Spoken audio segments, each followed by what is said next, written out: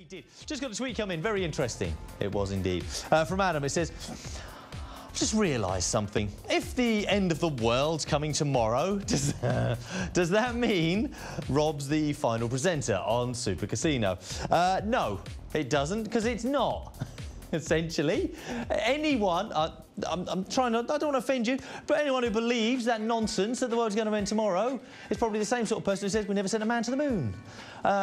We did, and it's not. There's your two answers. It's the end of a calendar. You start a new. What happens when you get to the end of a calendar? You get a new calendar. That's all that's happening.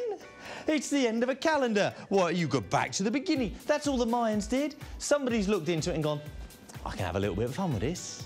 I can say it means the end of the world. It's like Nostradamus' predictions. He's predicted the end of the world about 10 times this week, probably. Every year you'll hear go, well, this has happened. It must be because somebody said it's the end of the world. It's not.